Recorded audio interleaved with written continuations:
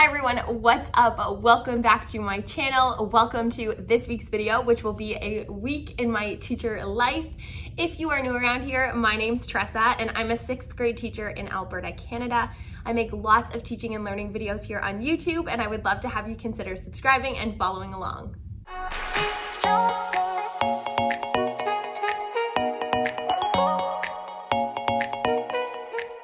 Good morning, happy Monday. What is up? I just got to school. I'm running a little bit later than usual. Okay, first off, I cannot be the only person who does this. My husband, it drives him absolutely crazy. It used to drive him more crazy anytime we drove together somewhere, because I would be in his vehicle or my vehicle and my coffee would be spilling everywhere. Anyway, I always fill my coffee to the absolute brim, nothing else will fit in the cup when my coffee has been poured.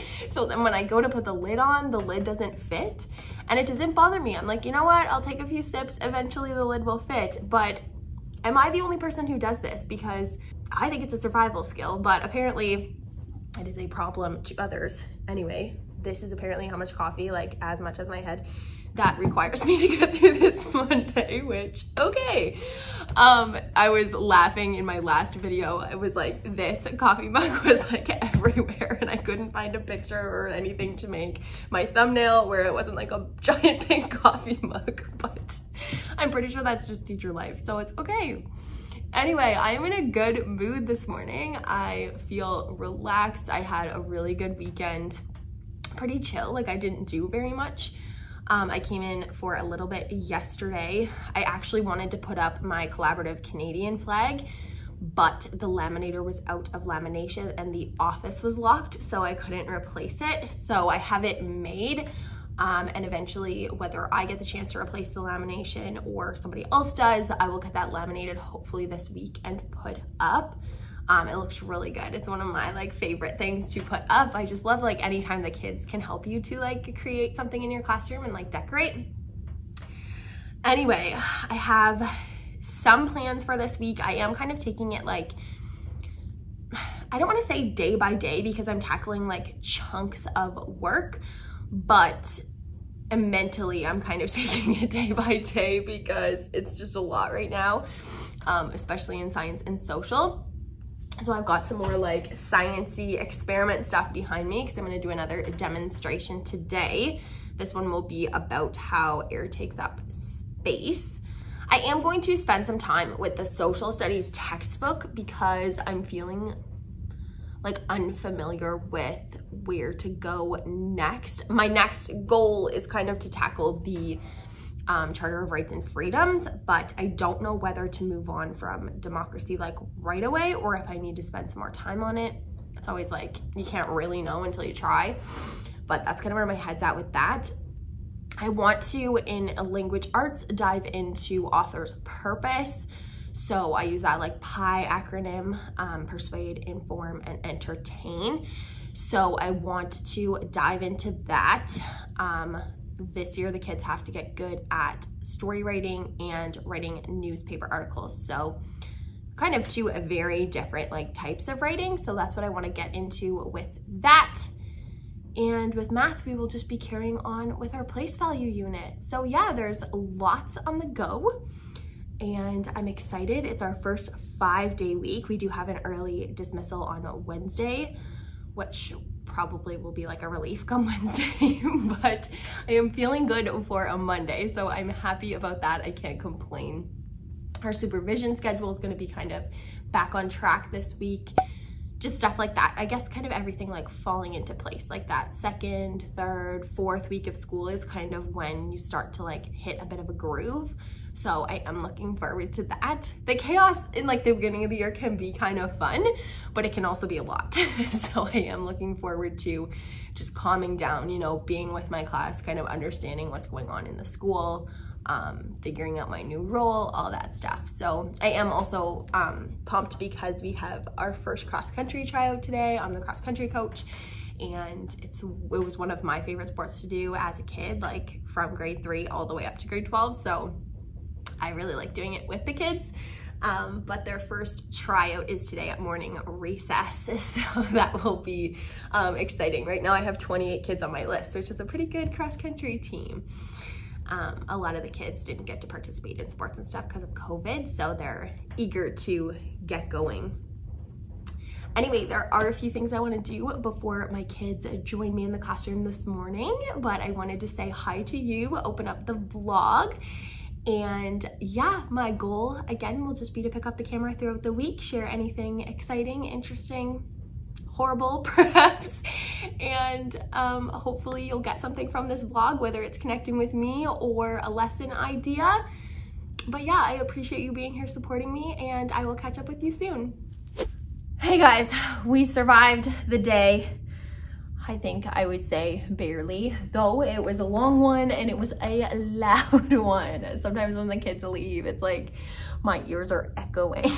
Anyway, I'm getting my classroom economy set up next week, and I know that will help with some of like my classroom management stuff. I always like to kind of figure them out for a little bit, give a little bit perhaps more like freedom, just, you know, give them the opportunity to test me out a little bit, and then we kind of, you know, within like second, third week of school, we're really cracking down as we get into the learning. So I am definitely starting that this week, but next week will be where we actually have like rewards and fines that come into play.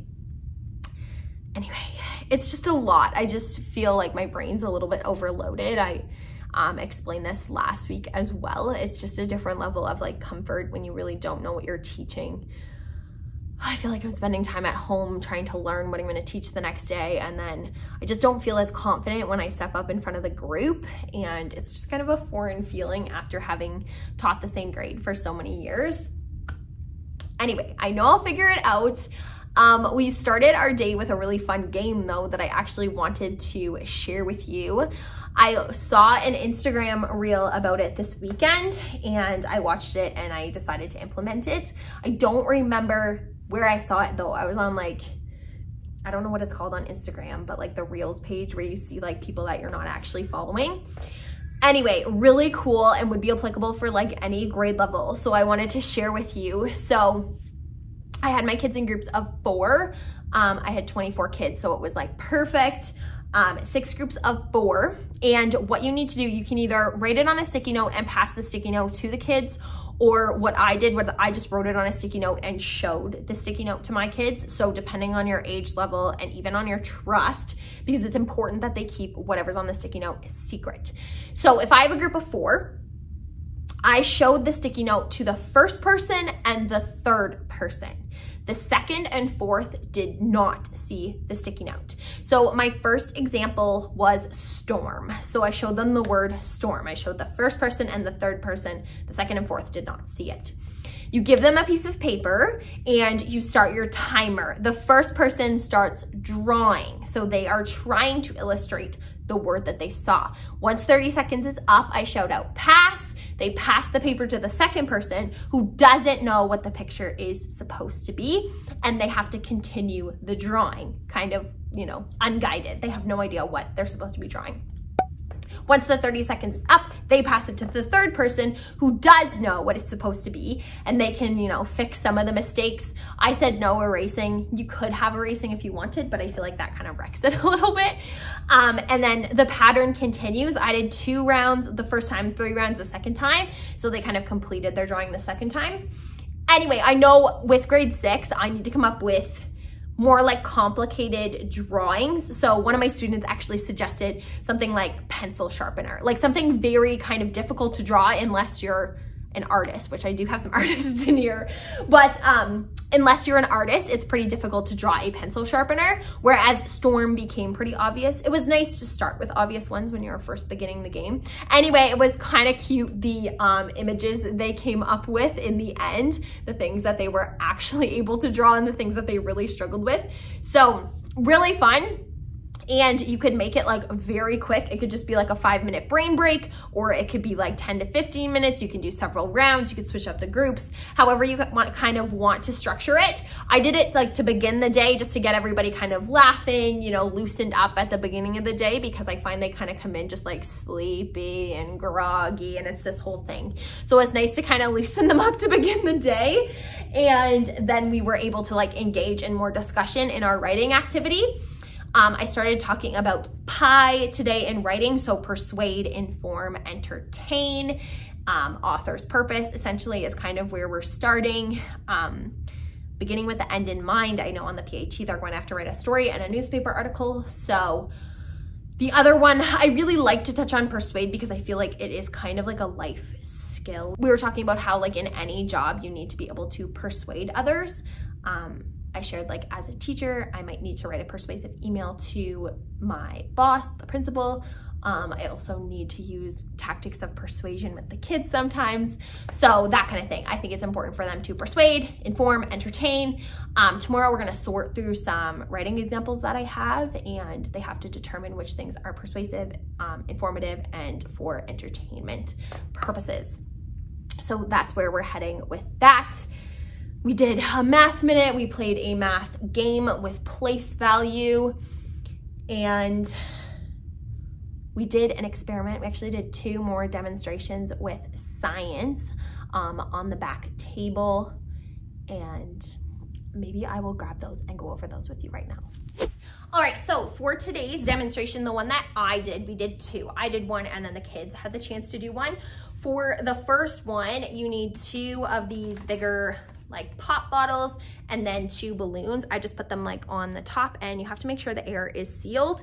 And one of the pop bottles has to have a hole cut in it. So I kind of had like the controlled and then like the variable. So for the controlled one, when you blow in, you are unable to blow up the balloon because there is air in the bottle that's taking up space. So there's not enough space for the balloon to inflate. With the one that has the hole, where we've manipulated the variable,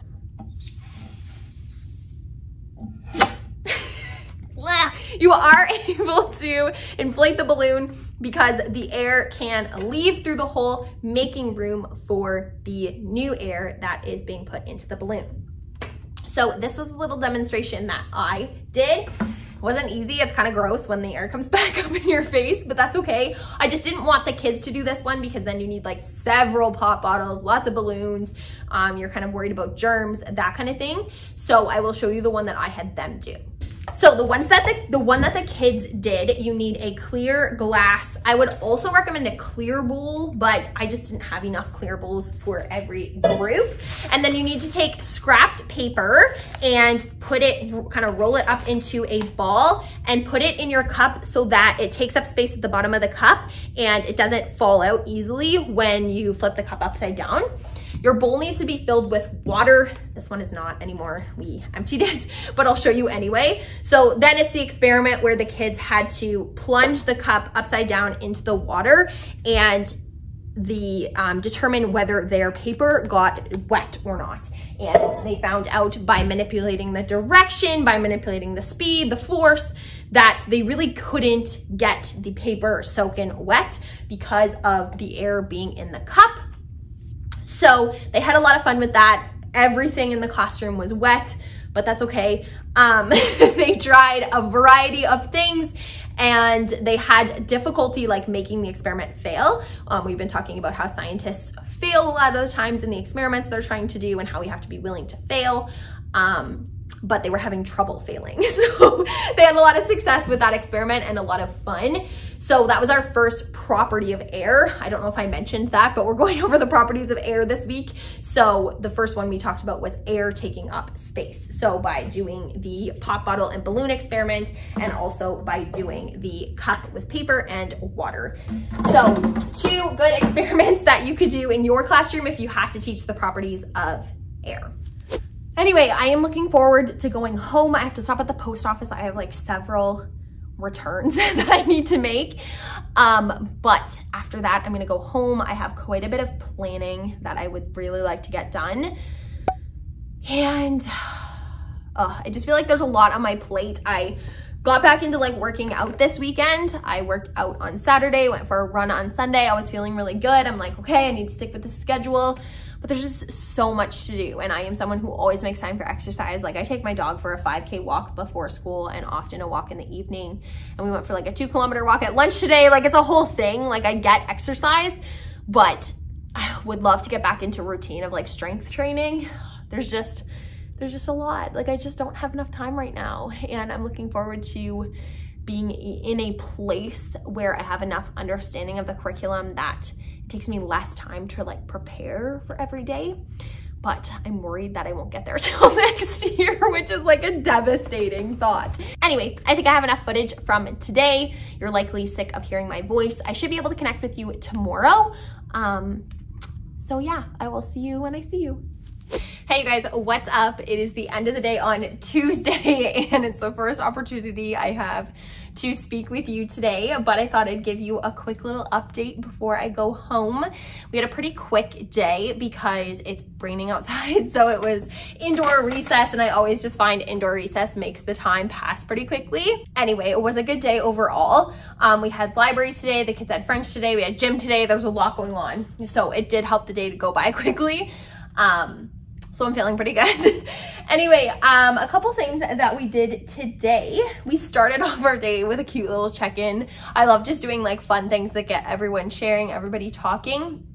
So last night, my husband and my puppy and I, we went and got ice cream. We went to Dairy Queen and got blizzards. And I noticed that they had like several new blizzards on their menu. So I just put a picture of the new blizzards up on the smart board, and we went around the class and everyone said what their like ideal blizzard was, or what their order would be if we were going to Dairy Queen in that moment. So it was just kind of nice to get everybody up and chatting. And it takes about like 3 minutes. So those ones are really great. I'm always up for those little icebreakers.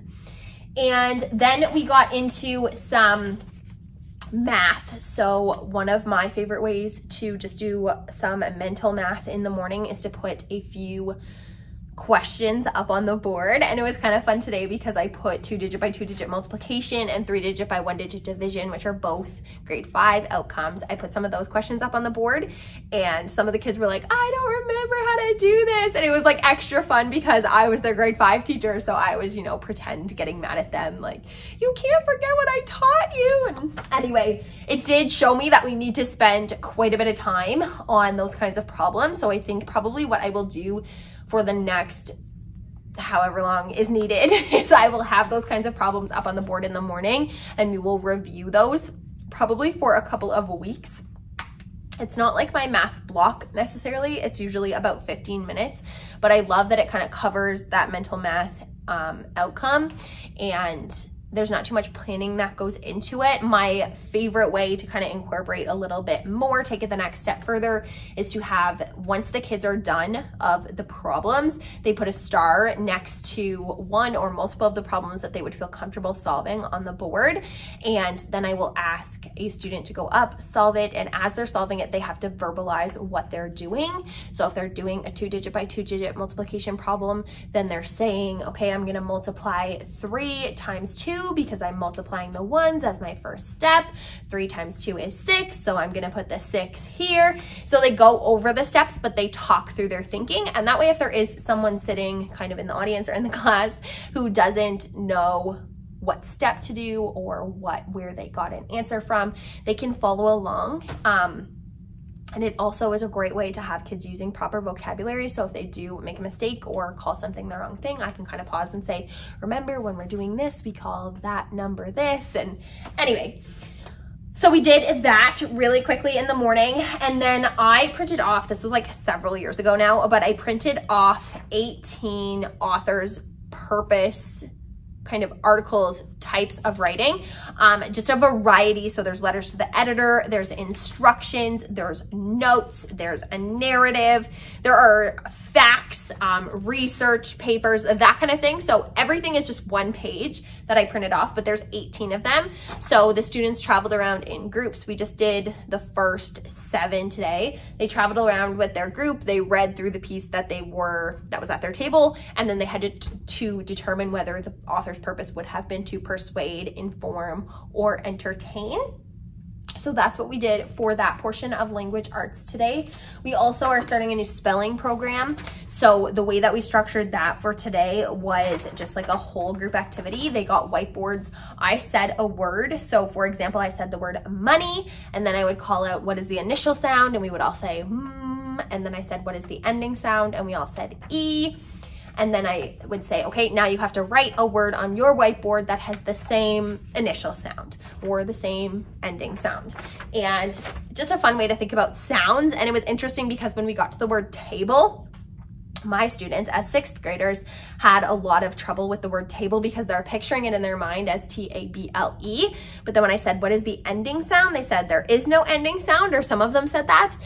But they were thinking that the ending letter is E and it's a silent E in that word, so it doesn't make a sound, but really the ending sound is L. So anyway, it was kind of an interesting little observation, but our spelling program this year is more focused on phonemic awareness than actual spelling. So we will be working on that. I should call it a literacy program and not a spelling program.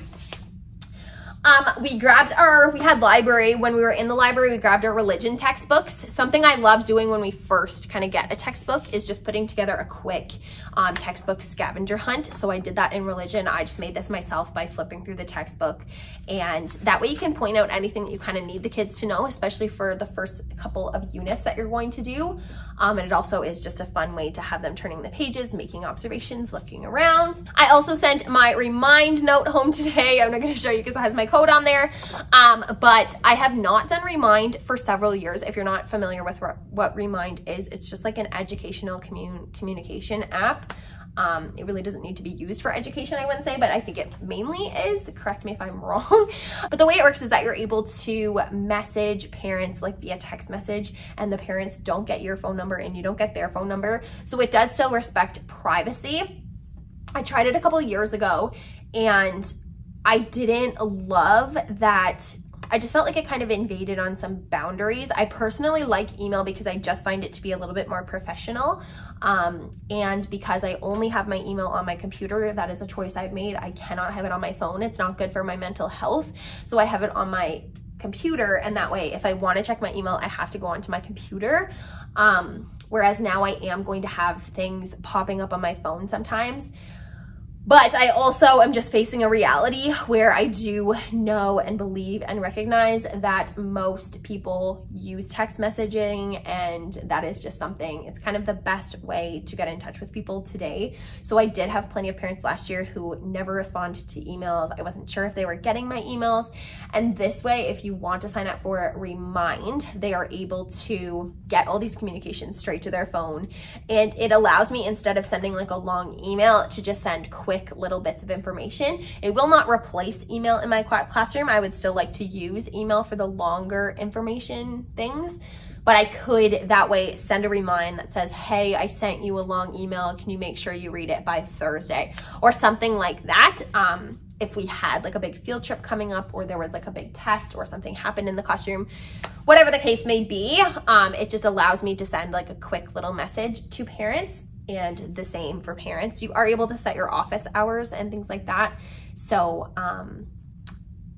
you know, parents would recognize that like perhaps I wouldn't be replying to their texts later in the evening and that kind of thing. Anyway, I decided I have taught these kids for a couple of years, almost all of them, and I feel like safe with their families and with communication. So I thought this would be a good year to try it. And then if I do have some difficulty with it this year, like I can always delete it, scrap it, move on. So I'm not gonna let it stress me out too much. We did do a science demonstration this afternoon about air having weight or having mass. It didn't go exactly as I planned, so I'm not going to share it with you because I don't need to share something with you that failed. But I will absolutely freely admit that it totally failed and it wasn't a great demonstration. So I need to kind of go back to the drawing board and process that a little bit. The kids stuck with me and they were like, yes, air does have weight. But I don't really know how they got that information because my demonstration was not it. Anyway, I am going to head home and it's raining, so I don't know what my evening's going to look like. Hopefully the sun will kind of peek out and I can at least go for a nice walk, which would benefit me and Summit. but we'll see. I do want to rest. I also said I'm going to try to put together like a USB with some of my grade 5 resources for one of our new 5 teachers. And that is like actually going to help me so much because I need to get my things organized. We're gonna get new computers relatively soon and my computer is a disaster. So I would like to compile my grade 5 resources and compile my grade 6 resources and then actually have them somewhere like more tangible and more organized so I can actually find what I am looking for. Anyway, that is absolutely it for me for today. Tomorrow is like an insane day, so it would shock me if I am able to check in with you then, but if I am, I will be here, and if not, I will catch you on Thursday.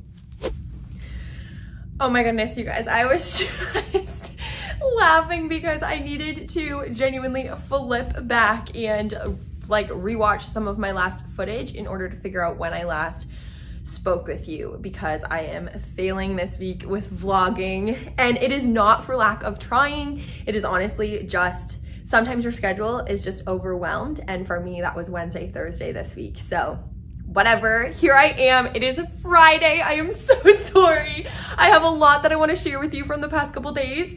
I'm in a bit of a rush this morning because we have prayer in a few minutes and I don't want to miss that, but I thought I would pick up the camera anyway, say hi, touch base again, let you know I have not forgotten about you, and we're having a really good week. I've been in a good mood this week. It has been loud in my classroom. If you have any noise regulating tips, I need them in the comments below. I remember that about the beginning of the year last year too, and even just last year in general. So I knew that about this group, but there are times when like I'm trying to have a conversation with someone who is right in front of me and we can't hear each other and I just lose my mind. Yesterday I said to them, I was like, boys and girls, if any of you have like a suggestion of what we could do in here to manage the volume, I need those suggestions because I don't understand how it gets this loud. And my concern is that like kids aren't yelling across the classroom, like it's all like amicable, like friendly chatting, like it's not loud in because of like negativity, but the kids are in groups and they're trying to talk with somebody who's sitting either next to them or across from them, and I don't know why, but the volume just goes up and up. Holy, so we need to figure that out. I am going to do something today actually where I'm going to offer them, I believe, 20 minutes outside at the end of the day, but anytime I need to speak to them about volume today, I'm going to take 2 minutes off of that. So that's my strategy for today. But if you have any like tried and true methods that have worked for you, like let me know in the comments below, especially for this age level. Like, you know, it's different. Like the strategies you need at this level are different than the younger kids. Anyway, I got Starbucks this morning and yesterday I like ultimate treat, like pumpkin spice latte. This morning I just got like a regular coffee. It is like not hot though, but I noticed that about Starbucks. I'm somebody who like, I really like my coffee to be hot, but I noticed that about Starbucks is their drinks are never like really hot. I don't know, do you notice that too? Or is that just like my location? Who knows? Anyway, we have a busy day today. Today is one of those days where we have like gym, music, French. I teach grade 1 health. We have to finish up a religion art project from yesterday. We are going to write a math test, like a math assessment at the beginning of the year. It's called the MIPI, very popular here in Alberta, but we are going to do that today. Unless for some reason, like if I have like 5 kids who aren't here, but I'm almost positive no matter what, I want to get that done because then I could do some marking over the weekend. I say that now, who knows what will truly happen. Anyway, I am going to go heat up my coffee and jump into the chapel for prayer. So I think I might actually be able to speak with you at some point today, but I don't know. My life is like just crazy right now. So if not, I will definitely close out the vlog after school and kind of take you on a little bit of a tour of the room and show you a couple things that we've been up to and a few things actually that I've added to the classroom. So it has been a super productive week. I am happy. I'm in a good mood. Things are rolling. I just honestly need like a body cam or something so that you can see what we're doing because it is hard to find the time to stop and chat. But I do appreciate you sticking here with me, and I hope you are having a great day. Hello, we survived, made it to the end of the day. I thought I might be able to chat with you at recess, but it just didn't work out. There was just a lot. On those days when you have like all the specialists, I just find it's even crazier than when you have your kids in your classroom. Anyway, I will tell you about 2 things that I feel like maybe are ideas you could bring in your classroom, because one of my goals on my channel is always to share like useful tips. But anyway, the first one was kind of a fun game we played today, or I don't know if it would be called a game, but it could be used in your literacy block.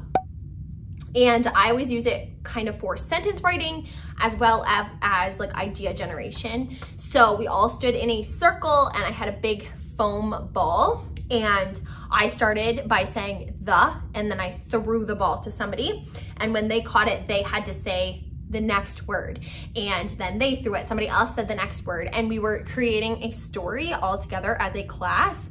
And it's really interesting to see how they come up with ideas. So idea generation, and then I would say also coming up with like relevant ideas, because you always have students who have trouble staying on topic in their writing. And this was very obvious. Like we were talking about a wolf. There was a wolf in our story, and eventually somebody said gorilla. And it was kind of like, wait a second, when did we introduce a gorilla? And does this make sense as a time to introduce another character? And we kind of agreed, no, we haven't introduced a gorilla yet, and right now would not be the time. We're still talking about the wolf. So we had those conversations. I think it would be really cute to do in the younger grades, but my kids even said, what if we did this every so often and we just got better and better at it until the end of the year, if we could pass the ball really quick and write a quick story. So I liked that idea. I thought it would be a lot of fun and really good for those kids who aren't as good with paper and pencil and they need to be like active in their learning. So this was exciting because they're waiting to see if the ball gets passed to them and then coming up with the next idea. So that was really fun. We did it for about 20 minutes, which I would say was like a good amount of time. The other thing I wanted to share was this. This was a religion project we worked on this week in general.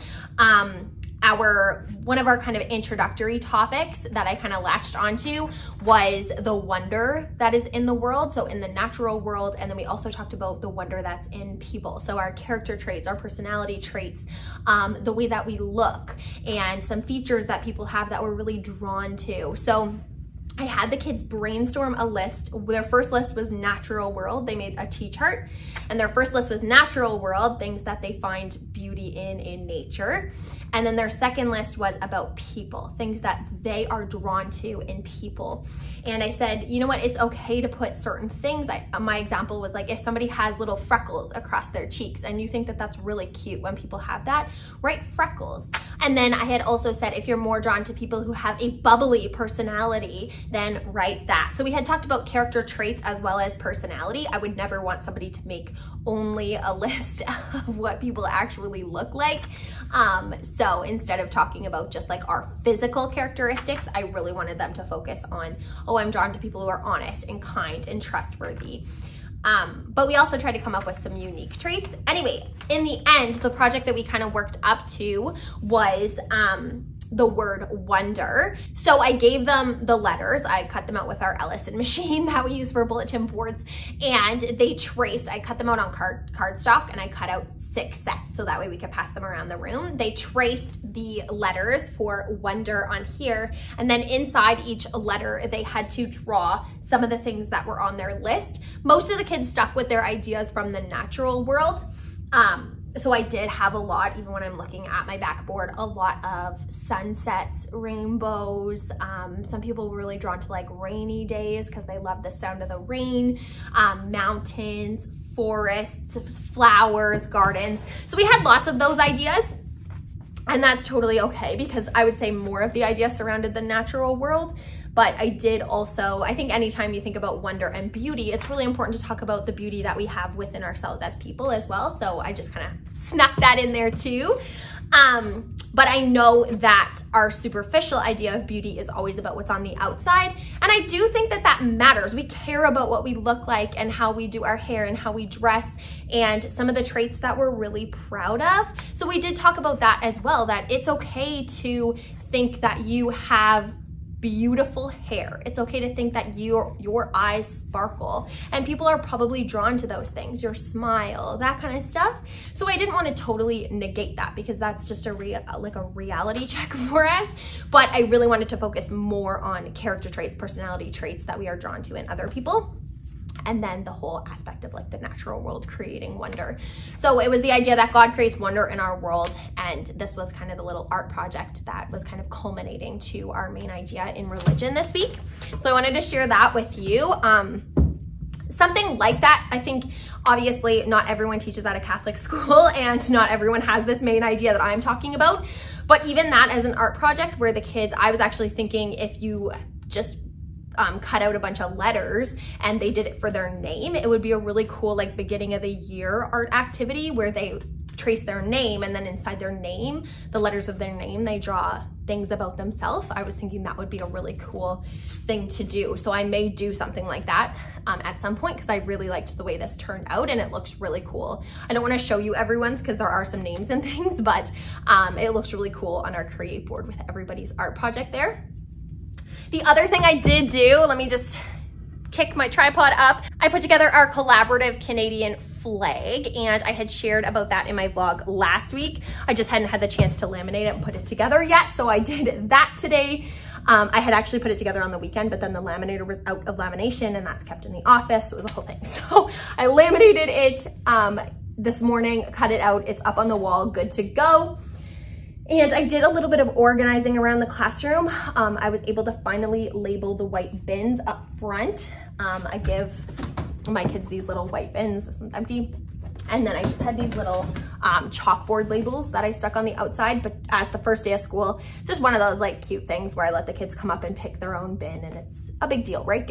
Anything to like make them feel like they are a part of the classroom is a big deal and it's important. So they come up, they pick their bin and the spot they want their bin to go, and then they tape their name on their bin. And then I always say like over time, I will put a label on your bin. So I got, I think, over half of them done today. So I do plan on coming in on the weekend for a little bit, and that may be a task I end up being able to finish, but if not, no big deal. I can tackle that next week. It's always nice to have a few little tasks that you can do around the classroom if the kids are working on something. So today, for example, they were working on their MIPI, and that was that big math test I was telling you about. So they had to do that, and there's very little I can kind of help them on because the whole point of doing it is that I figure out where they're at with math. So if I'm helping all of them and supporting them, then it's not the same.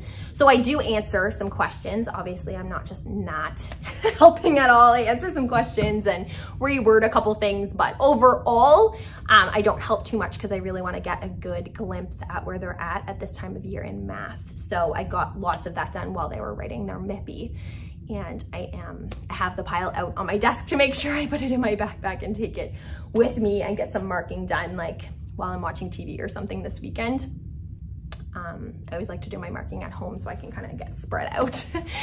But yeah, that was it. I don't know how this vlog is going to turn out. I feel like I always say that at the end of these week-long vlogs because it's just like little, you know, pick up the camera here and there, share random bits of things.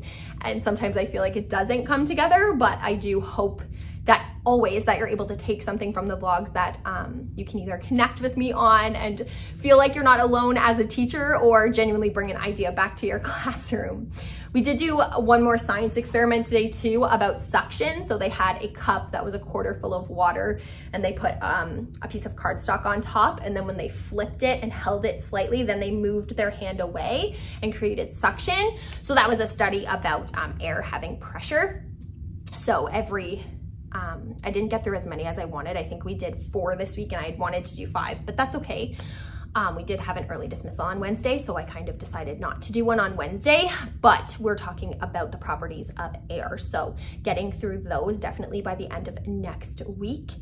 We have Meet the Teacher next week, and I will have more cross country running, which I love doing with the kids.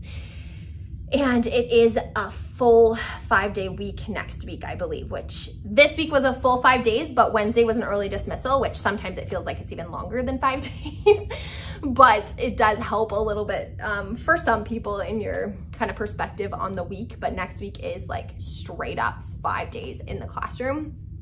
I'm also in charge of the Terry Fox run at my school. So this weekend I will be putting together Terry Fox resources and sending that email out to all of my staff so that they have some things they can do in their classroom next week leading up to our Terry Fox run on Friday morning.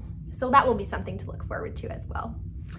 Anyway, that is it from me for this week. I hope you enjoyed this vlog. If you did, please give it a thumbs up because it truly supports me and my channel here on YouTube. I am so grateful that you stuck it around this long and followed me along. If you would like to stick around for the rest of my journey, make sure you hit that red subscribe button and I will see you in my next video.